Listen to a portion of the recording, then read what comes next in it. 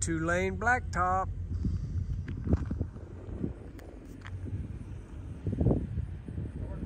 Heartland Motorsports Park, y'all. We have made it. And dang, I don't want to do another video about a racetrack closing, but it is. This place is freaking massive, huge. Nice tower, kind of starting line grandstands. Big set of grandstands there, grandstands all across the way.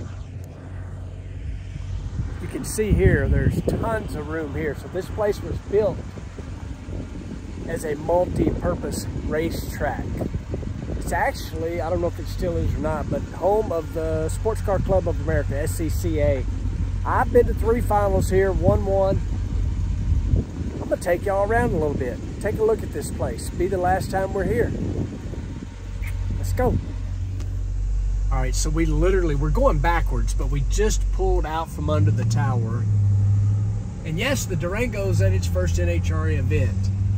And we make jokes all the time about how far it is back to the trailer. So this is actually the staging lanes here. You can see plenty big, plenty wide.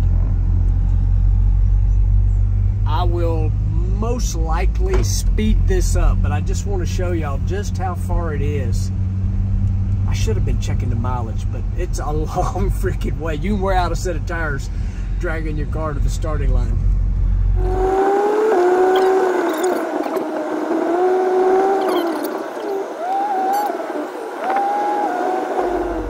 So I need to check the mileage. I'm gonna say it's over a half a mile for sure, probably more than that. But anyway, just want to give y'all a quick little rundown. Heartland Motorsports Park, Topeka, Kansas. All right, hot and sweaty Friday, and this man shows up. He has got on the new sick Stomp on That Loud pedal shirt. That's cool, man. One. Did it come quick? Yes, it did. It came in like 2 days. No kidding. I bought my dad, I bought my brother, I bought everyone one I got in the family. That's cool. Yep. First one I've seen, y'all, right there. Go check it out. Links in the description. Okay, all right. We're out here in the heartland. It is a balmy, what? It feels like 109, I think. I think it's like actually 94, but either way, it is freaking hot. So tell me this. Do you have super special 112 degree makeup? I don't know. Is any of it still in my face? Because at this point, I really don't believe it would be. And you really don't care? No. We're just here to do race car stuff. So if it's on, it's on. If not, it's not. All right, for those of y'all that don't know, Kaylin has another business. She does sell makeup. And you can see I wear it every day. Yeah, looks great. Actually, it's him that wears it. He's like the test pilot. Yes. Yeah, I'm, when they say tested on animals, not humans, I'm the animal. Yeah, I'm not going to argue that, actually. I wouldn't either. But what we do know, the next time we win a race, It's him. Mr. Clean. Yep. Yep. Do you got something that will take care of a bald head? Oh, probably. Probably. Yeah, we could probably take care of that. You good with that? She's got some makeup for the top of your head. They said they're gonna try and polish it. So Yeah. I'm thinking, is there like skin safe Polish. head polish? I'm sure there is. You use brake on your bare hands every day. What's the difference? Bottom line, y'all, it is freaking hot. We are warmed up. We're ready to go. It has been good for our car. Chicago was hot. Denver was hot. Denver's always strange, but this is like the hottest conditions we've had all year by far. I don't know whatever she said the real feel is, 109 or whatever. Temperature's actually 99, and the density altitude, which takes into account everything, is around 5,000 feet. So The tune-up is going to be right on the money, I have no doubt, but I'm going to tell you, it's not the same tune-up that we had wherever we raced last. Seattle, it's different. Always got to have a little last-minute thrash, right? Man, when you take a week off of work, you don't know what you're doing. What do we have going? So, we didn't have MSD on the warm-up, all the MSD stuff. So, box-to-box VNet stuff, it's a AOS 5 cable. I don't know what that means. To connect all the boxes. So basically we didn't have any boxes to work. So we replaced one cable and it works. Just a little last minute thrash, no biggie. It's really just all data. Obviously the car started up and run for the warm up and they just didn't have any data. What is it? Data? What is it? Data? Data is data. I guess it depends where you're from. What is it for you? Data. Me too. You? I guess data. Yeah. And you cannot tell me otherwise.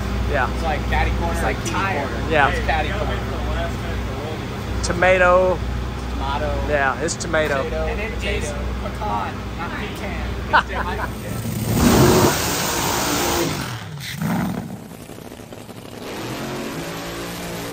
Clay Milliken for Parts Plus. Biohaven, the folks at Summit Racing Equipment. If you haven't been following Clay's YouTube channel, you're missing out because they are definitely having some fun. Yeah, he's cranking out. He's been an engine on that thing, cranking out videos left, right, and center the last couple of years, but they keep getting better, and they're always entertaining, and the guy's car guy through and through with all the projects he's got going on and the stuff he's doing. Working, of course, with the Rick Ware Racing team, and they're having a pretty good season out here so far. Jim Oberhofer, calling the shots on that car. And this car, if it passes first round, it's almost like get out of the way because it becomes a bulldozer after that. It is one of the weirdest all-or-nothing seasons I think I have ever seen, and it's just, like you said, if they get out of the first round, it's like get out of the way.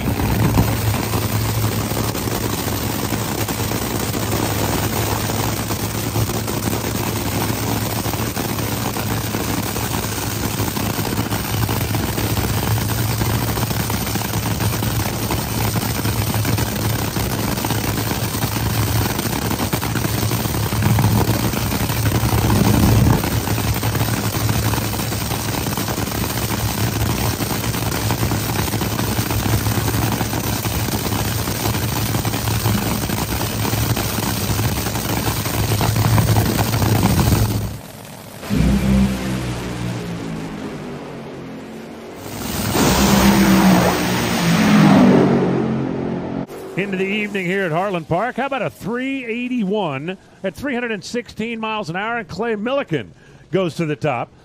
We see Josh Hart put numbers up at 3.86 and 314 miles an hour. And interesting, looking at the numbers down at the other end of the racetrack, maybe a little soft out there in the middle. Let's hear from Joe. Yeah, down here with Jim Oberhofer. They've already got 2 wins this year. What did you see on that run, Jimmo? Well, it went down the track, so that'll make the boss man happy back in North Carolina. But, you know, it's some tough air here. I mean, this is stuff we haven't seen probably in a long time or ever, in my opinion. But you just got to go A to B, and we'll see what tomorrow brings us to. And here with Clay Milliken, it's on top of the board right now. Clay's firing up the YouTube channel here for us, and Clay, Jim Oberhofer's up on the starting line. He said, it's kind of weird air right now. Brian Loans pointed out, but we hadn't been to Chicago in a while. You won. Denver's always kind of weird. It's the last race. It's the last race here. Things are weird. It's like a good omen. Well, I'll tell you what. That is the 19th consecutive run this car has went down the racetrack. Wow. And it's hot. It's miserable. I appreciate all the fans being here. It was kind of warm in Chicago. It's always weird and warm in Denver. I like our chances right here in Topeka. And I hope to get to stomp on that loud pedal 4 times on Sunday, baby. Let's go. I think he's ready for Sunday now. I think, yeah, he is ready to reorder the days of the week. The Low Zone making an appearance on the YouTube, y'all. He acting like he can't hear us. All right, folks, so somewhat of a night run. 381, we'll take that. It's pretty dang hot outside. Not big speed. I think we squirted the center of a spark plug out. John said it number 1 plug. Ceramic come out again, but hey, that's okay. We were right down the racetrack. That's the 19th consecutive run this thing's went down the track. That will get us qualified. Will it be number one as it is at this moment? I don't think so, but that's okay. That's all right. We made a good, clean, solid run, and we're in the tech center, the inside. And y'all have met this gentleman before. This is retired General Lee Taffanelli. We'll call you a friend of the channel for sure. You've been here for wins and runner-ups and first-round losses and maybe some DNQs over the years. We've seen it all, and certainly the winning's better than any of the others. When did we do that? 18? Is that right? Yes, when we won last. On a Monday, I think. A long weekend. Yes, it was, but a good one after all was said and done. All right, I got to roll across the scales. They got to weigh my heavy butt and get back to the trailer and get ready for tomorrow. I don't know what happened to the last pair. They both smoked the tires, so we're still low. Now we just got Torrance, and the worst we could be is third. I think it was just like right at the finish line when the flood come out, coming right up on it. I think. What do I know? Dude, the butt-o-meter hadn't been tested in a few weeks, which is weird. Dude, you know a lot. What are you talking about? You and your butt-o-meter's pretty Butt-o-meter, and I think the butt-o-meter might have went a little further too, even though I knew the hole went out. I got a little mechanic going instead of driver going. The lighting's a little weird. Like the track's real dark, you know, and it was whatever. Yeah, you know, it used to be, I was telling Bruce, yeah, look, we got no power. Yeah. We're like back in Denver. Oh my God. Hey, we did all right in Denver. We did. Somebody just got low. Yeah, sounds like it. I'm trying to watch it, dude. That's all right. Like I said, we got some little points out of it. What's Kaylin call them? Cake points.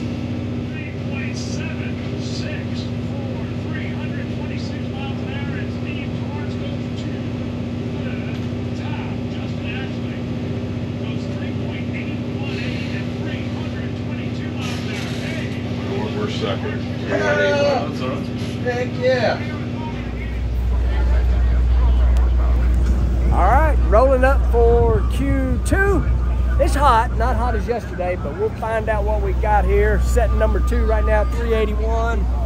Just pulling out of the pit area, getting ready to go.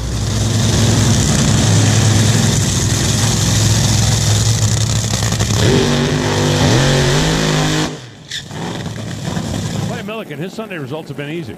If he wins first round, get out of the way. With the Parts Plus Biohaven team. Been in the winner's circle a couple of times. He's also been in the trailer before lunch a number of times. Certainly has, but that team's a team that has gelled as this season has gone on. A lot of new parts and pieces with that team. You know, Rick Ware came in and bought that organization away from Doug Stringer just before the U.S. Nationals last year. But in the offseason, they upped and moved the entire team out to Morrisville, North Carolina, where the NASCAR shop is as well. Jim Oberhofer went out and got some new crew members, brought over Jesse Snyder from Doug Coletta's car. Now he has Bruce Reed, the Australian Top Fuel legend, over here, helping him as well. And they feel like this weekend and these type of conditions are the type of conditions that have been really advantageous to them. I'm not sure Bruce Reed is a big help, because I don't know if you know this, but in Australia, the crankshaft turns the other way. Did not. No, yeah that's a good point. Difficult. Man. Just like the water, right? Yeah.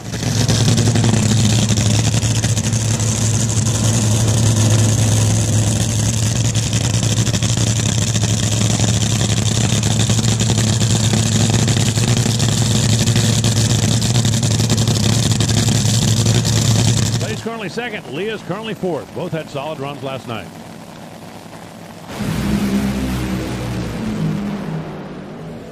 Okay, that was 8 kinds of odd. Both of them jumping the gun a little bit early. Both of them shutting off quite a bit early. Leah ends up with a 410 at 243. Clay goes 429 at 205 miles an hour. They both obviously will stand on their runs from yesterday, but that was just a little bit odd from the get-go.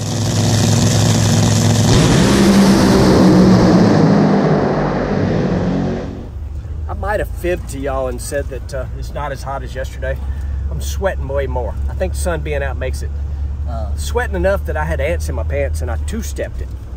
But it's shot a plug out. Did the same thing yesterday and did it again. Got my buddy Nick back here today. Of course, y'all know Mr. Lee. But it's hot. Got to figure this plug thing out. Not sure what's going on with that. Anyway, we'll get it ready to go again here in a little while. Come in here in a minute. Jimbo's going to squeeze my head off. Is any of that any good, Jimbo, because of the bobble? Well, kind of what happened was is the car moved, and then so kind of what happened is it looks like the clutch might have tried to go off earlier than what it should have, but it's because it looks like you got off, like you hit it and then you got back off it and then it reset here. Yeah, that's why I'm like. So like what happened was, like, if you go off of this,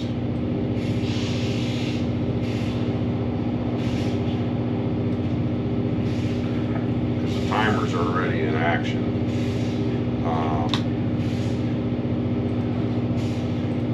So now you move everything in. So actually the clutch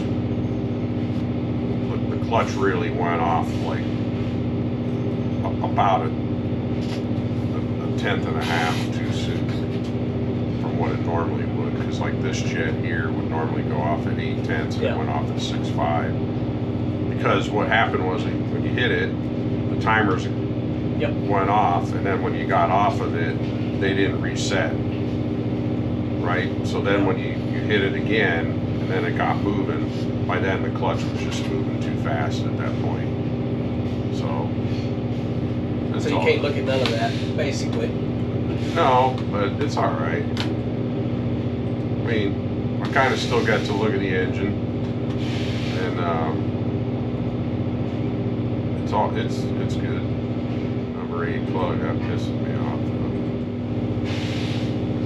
You know, the other thing is it's like I said, we're running a lot of compression here, but the only difference between here and Denver is we are trying to run more fuel in it, and so maybe it's creating more cylinder pressure, but I don't know. I'm not sure which way to go on this, like tune-up wise. How do I fix this?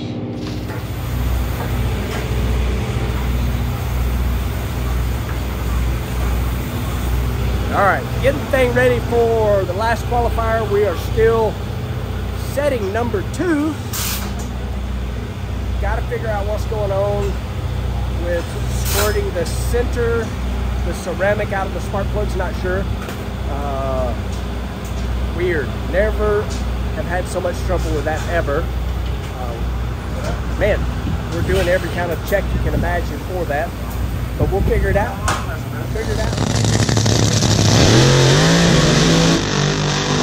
Clay Milliken, the Parts Plus Biohaven team. So once again, we've got Tony Stewart racing on one side, Rick Ware racing on the other. You know, Clay Milliken, when we started this whole deal, was in the number 2 qualifying spot. All of a sudden, he's 5th. Nobody's been able to get around Mr. Capco down here, but Doug Coletta, Tony Schumacher, Mike Salinas have all stepped up pretty big. Get a rematch of round 1 at Sonoma, first pair out, if Leah cannot improve here. I say that, of course, because historically 8-9 would race in round number 1, and right now Leah sits number 9. Neil Strasbaugh and Mike Domagal on that team are desperate to get out of the 9 spot. They want lane choice.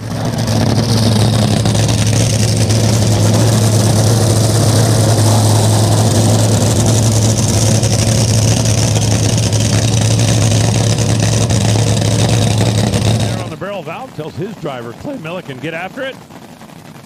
Neil Strasbaugh tells his driver the same thing.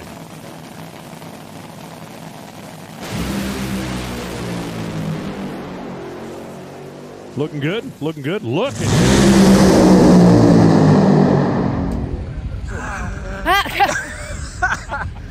All right, so let's just get it out there. Both of us did not drive like champions a while ago. No, we gave our teams a royal treatment of basically racing that run, right? Q2, there wasn't anything to learn off. A two-step there and me slow rolling into throttle, like leaving off the rear light. But that's why they give us 3 qualifiers. Exactly, exactly. Yeah. And then both of us right then, y'all could have made a sandwich before we left the starting line. Listen, we prioritize the race car. Exactly. That is all right. Great job. So yes, both of us messed up a while ago, but we both made good runs. She made a really good run. She went 76. We went 380. We'll take that. John's not mad at me this time. I didn't do anything wrong. Not yet. Not yet, he said. But we'll take that. Nice, smooth 380. Y'all happy with that? Oh, yeah. Good run. Yeah. Good run. Yeah, we'll take that. We'll take that. All the plugs stay in that time, John? Yes, sir. That's a good thing. So I go over to Leah before we got in the car, and I'm like, hey, you think we can do this without screwing it up? She's like, God, I hope so. Y'all ponder me this. There's water coming up the shutdown area. Really? In the center. Probably from all this heat. Yeah. And this thing's on lean. Yeah. It's on what? It's on lean. It's like how much you can do with it here. I was telling my brother, he goes, what happened before? I said, well, Clay stepped in. And I said, set the timers off, 10th and a half too soon. He says, no, don't get any wild ideas like the old man would and think he can get away with it. I said, no, I told Clay we learned something that we can't get away with. He's like, all right, good. In other words, Connie would be like, hey, we can set them off sooner. Connie would be like, hey, that thing made it this far. Because he'd be like, he'd go, look at the split, we're there. Yeah. He'd like, no. So we show y'all most everything that goes on. But here's something I didn't really share. Kind of funny. Causing us a lot of work. So this is how many times have we moved now, Donna, this weekend? She gives me the 4 signal. So when we got here, they're like, you can't park on the grass. We know where to park. We've been coming to these racetracks for so long. And we didn't argue that because we don't want to get our big freaking Tiffany stuck. So we wait. And then the next morning, they knock on the door. They're like, okay, you can move. We literally moved like from right here to right here onto the grass. So we set the dog pen up. So that was move number 2. We set the dog pen up. We're good to go. Then they, being NHRA, and it's not their fault, but they come and said, you can't park here. That's reserved for somebody else. So we move again. That's move number 3. Set the dog pen up again. Dog pen number 2. So now, look at this sky, y'all. Rain's coming. We decided on our own, we're moving because we don't want to have to deal with trying to pull out a motorhome that's all fiberglass on the front. So move number 4, and Donna is here reconfiguring the dog habitat because we're now on all asphalt and we want some grass. So all that being said, which has nothing to do with racing, I know y'all don't care, we are qualified number 5. And who we raced, Donna? We raced Buddy Hull in the morning, first round. Buddy made a couple pretty good runs. So we'll see what we get in the morning. We got to get the dog habitat set up again. Hopefully for the last time in Topeka.